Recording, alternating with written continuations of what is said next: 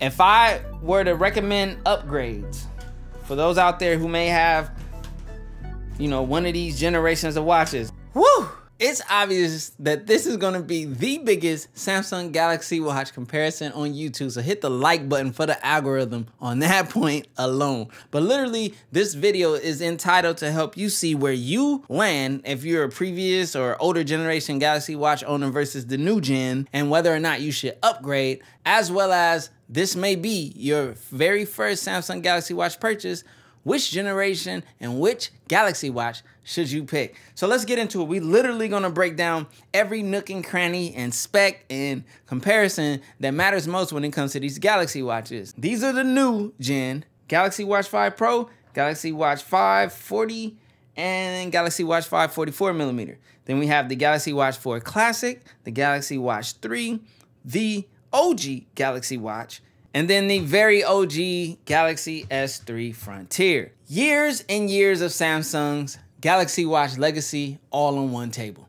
Now, the first place that I think we should start with these Galaxy Watches is weight, because this is something that you're gonna wear on your wrist, and how does it stack up in comparison to its competitors or its previous generations. So, S3 Frontier being the oldest Samsung, 63 grams.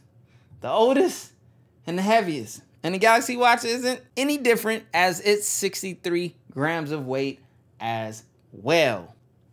So from those prior 63 gram, Samsung got the idea to take a reduction. So on the Galaxy Watch 3 into the Galaxy Watch 4, we saw a size and weight reduction amongst these two generations.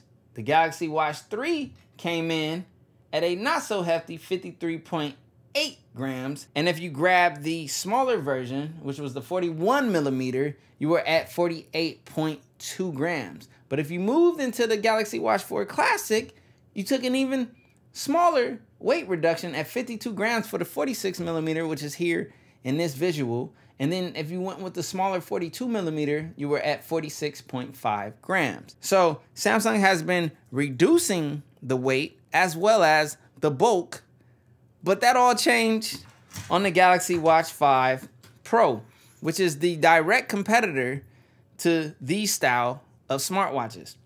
With the Galaxy Watch 5 Pro, the amazing thing is Samsung chose to go with titanium due to its lightness, and that gave us an extreme weight reduction all the way down to 46.5 grams. This is the largest Samsung Galaxy Watch, yet the lightest. And that's a beautiful combination when it comes to Galaxy Watch, and we'll get more into as to why that is a little later.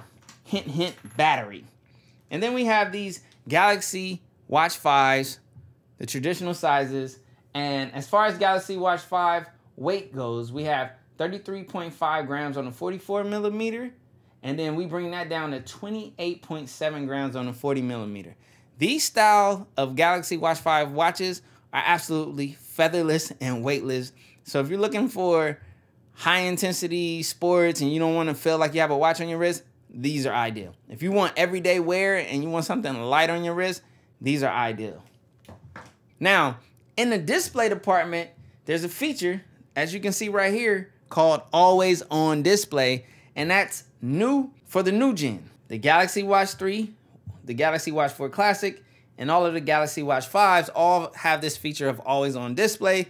These, they don't have it. The S3 Frontier is pretty old. It's rocking this Exynos 7 Dual with Tizen.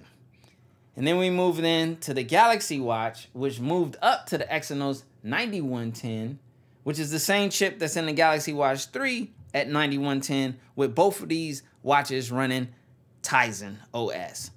Tizen is no longer the main OS going into the Watch 4 Classic and Watch 5. It is now a combination of Tizen and Wear OS, a combination of Android's wearable software and a mix of Tizen all in one creates the new gen of Galaxy Watches going forward. So when it comes to the processor on the Galaxy Watch 4 Classic, Exynos W920 5nm chip, which is the same chip moving into the Galaxy Watch 5 Pro and Watch 5s.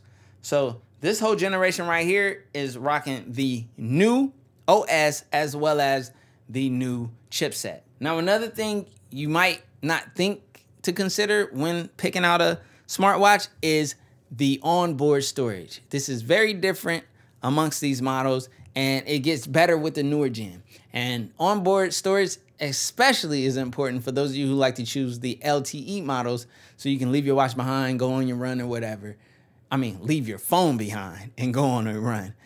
And even with those LTE models, you get even less storage due to the LTE and the wireless software and stuff like that. So when it comes to onboard storage, these three are all in the same category of 4 gigabytes of onboard storage alongside the 1 gigabyte of RAM. So from the S3 Frontier to the Galaxy Watch to the Galaxy Watch 3, you're only getting 4 gigabytes of storage for your music and so on, as well as 1 gigabyte of RAM. Moving into the Galaxy Watch 4 Classic and Watch 5s, because it's 4x that.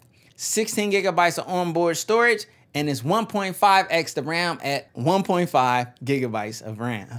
New gen models are more ideal for those of you who like to offload or onload, shall I say, a lot of music so that you can do LTE version and go for your run or do whatever you got to do, you know, put in your Galaxy Buds 2 Pro or what have you, and enjoy a nice selection of music without the necessity of your smartphone. Now, another thing I think people may not realize that they should consider when picking out and grabbing a Galaxy Watch or upgrading is the connectivity. What level or what version or what technology is the connectivity? As far as connectivity goes on the older gen, Bluetooth 4.2. Then we moved up to Bluetooth 5. And then on the latest gen, we are now at Bluetooth 5.2 as far as the Galaxy Watch 5 and Watch 5 Pro go. Now, if you're big into the latest tech and, you know, the phone's Bluetooth connectivity and technology is always advancing, then the latest is the greatest in that perspective. So it's just something to keep in mind. Bluetooth technology has a lot to do with the distance, the strength, and, you know, it's a lot of different things, speed and things like that as far as the connectivity. So the latest gen has the Bluetooth 5.2, but the not so old Bluetooth 5 is still on these generations here. So it's not that big leap of a gap unless you're still on one of these devices right here. All right, you guys, a big point of discussion and deciding factor for a lot of you will be the battery.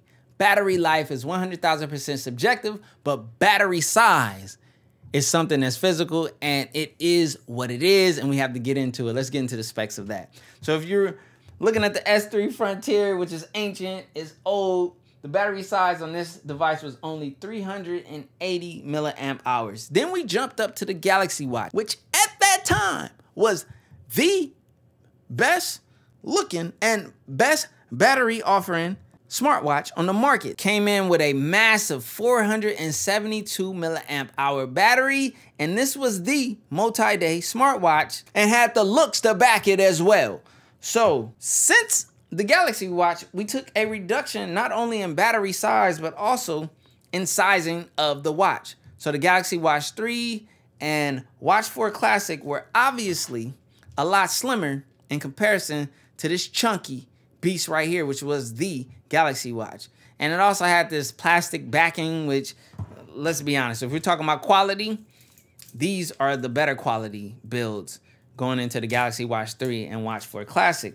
But as I said, we took a reduction in battery. So as far as that battery reduction goes, on the Galaxy Watch 3, we only had a 340 milliamp hour battery. Now we got a slight increase moving into the Galaxy Watch 4 Classic, coming in at 361 milliamp hours, but there were still users who have these two devices who are complaining or who are not as satisfied with the battery life, because a lot of them know about this beast right here. A lot of them upgraded from this beast right here, which was giving us the multi 2 to 3 day battery usage. So coming in to the Watch 4 Classic or the Galaxy Watch 3, a lot of that was missed. These you have to charge a lot more often due to the battery size and the OS and just the all-around construction and design. But that leads me into the new gen, the Galaxy Watch 5 Pro and Watch 5s. I'll say this, the Galaxy Watch 5, the lighter, more workout-friendly smartwatch with these later chipsets in them, optimization and all that. Nice size battery. The only battery spec that I have for them is 410 milliamp hours of battery. And I'll tell you this, these things do the do. The battery life is amazing. Coming from a 4 or a 3 and so forth, you're gonna see that significant boost. But the shining star, the beast, which is why this one has become my favorite Galaxy Watch to date for user experience, battery life, not so much design, because there's no rotating bezel. I don't know why, Samsung. But this battery sizing is coming in at a whopping 590 milliamp hours of pure battery goodness and bliss. Literally, you can forget to charge this smartwatch and you will be absolutely fine. I've seen it in my comment section. Check it. If it's your experience, write it. But I've seen people getting up to as far as 4 days, some saying 5 and claiming 4 to 5 days of battery life on this Galaxy Watch 5 Pro. Now, full disclosure, when I talk about battery, I always have to say this. It's 100,000% subjective to the user, their apps, their notification, their brightness of their displays, and so on, as to how many days, in the terms of the Galaxy Watch 5 Pro, as to how much battery life you actually get. So, depending on your watch usage, your display brightness, and your settings, I'm seeing a lot of people out there talking about that 4-day mark. When it comes to battery life, which adds to the overall user experience, this is the king. This is the head honcho. This is the beast. This is the Samsung Galaxy Watch 5 Pro. Now, when you go that route, let's talk about design, you guys. In comparison, this is chunky. This is bigger. But this is the lightest Galaxy Watch to date. An odd combo. It got bigger, it got better, and it even got lighter. So if you compare this to said Galaxy Watch 44 millimeter, you see that? Or just the Galaxy Watch 40 millimeter, you guys see that? And then going back to the older generations, like the Watch 4 Classic, you can see the thickness difference. And then the Watch 3, this versus the Galaxy Watch, which was the Bohemian, and it's actually smaller than this watch. As you guys can see, it's a lot more usable than this behemoth right here. And then the Galaxy Watch S3 Frontier, as you guys can see, which is even bigger than the Galaxy Watch 5 Pro, which is why the Galaxy Watch 5 Pro checks so many boxes as a long-time Galaxy Watch user, for me, personally. The same thing goes to the Galaxy Watches. The Galaxy Watch 5s, just the regular ones, which are more fitness-friendly. And let me show you my favorite Galaxy Watch 5, which was over here charging. Only reason it wasn't in the scene and in the shot, and it's not on. So I'll go ahead and turn this on. This 40 millimeter is becoming a favorite of mine, an alternative to the Watch 5 Pro when I don't want the big bulk and all that. Say if I want to get a little, you know what I'm saying, I guess active, then this will be a go-to for me. The battery life on this, the reason why I'm charging it is because I went on ahead and I ran it down. I did the battery test on here, and it's really good. So as you guys can see, I have custom watch bands on here. If you guys are wondering, there will be links down in the description below. And as well as these watch faces. I know you guys been seeing these dope watch faces on my smartwatches. A video literally telling you guys how to do it, especially on the new gen watches, because some things have changed, the app names and all that. I will be making a video. That's why you have to hit the subscribe button and you have to turn on the bell so you don't miss it. So let's go ahead and customize this watch face because this is not my style. So as you can see, I literally will be showing you guys how to get your smartwatches to look like this. So hit the subscribe button and turn on the bell so you don't miss that video, which is coming up next real soon. Boom. These two watches right here are my go-tos. These are my vibe. This is my swag. And this is what I'm on right here. If I were to recommend upgrades for those out there who may have, you know, one of these generations of watches, if you're on any of these older smartwatches, now, I understand some of y'all are trying to hold on to, like, maybe the MST that's in this S3 Frontier. I get it. But, I mean, it's still on Tizen, and it's still a dated. You see that processor having to do that work?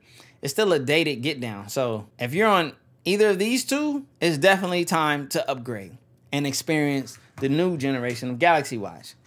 Now, where I'm gonna tell you if you're coming from here, I think your true option to go would either be here in the 5 arena or at the least and minimum, the 4 Classic.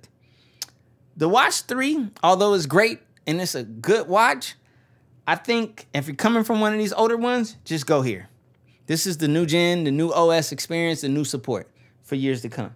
Now, for those of you who are in a tough predicament of owning the Galaxy Watch 3, to be honest, I mean, going from the Watch 3 to the Watch 4 Classic, I don't know if you're gonna see that much of an improvement, which is why Watch 3 owners, I would highly recommend a Galaxy Watch 5 Pro, or if you don't want the sizing and the bulk of that, a Galaxy Watch 5. I can say this, the upgrade is worth it. From a design standpoint, can get along with one of these Watch 5s, whether it's the Pro or the regular Watch 5s, you get past the design and the lack of rotating bezel, then you can upgrade to this new gen and enjoy it. But if you are one of those people who are like me, who adore the rotating bezel, and you're coming from the Watch 3, the only place to go is the Watch 4 Classic. So the Watch 4 Classic, for those who want to maintain the bezel, this is the best option. And if you're a new shopper and you love the bezel, this is where you go, Watch 4 Classic. But if you can get past the bezel, then I would highly recommend you go with the Watch 5 Pro is my #1 recommendation for those who can stomach the size and the build as far as the battery life. But it's not that much different if you go with a regular Watch 5. So, I mean, there is a big difference in battery sizing, but I'm just saying you can get along with using these over a couple of days. My name is CJ. This is CJ Unplugged. I am your smartwatch guru as I show you every generation of Samsung Galaxy watches and will continue to. So hit the subscribe button and turn on the bell so you don't miss any of this brutally honest, straightforward, consumer to consumer tech content.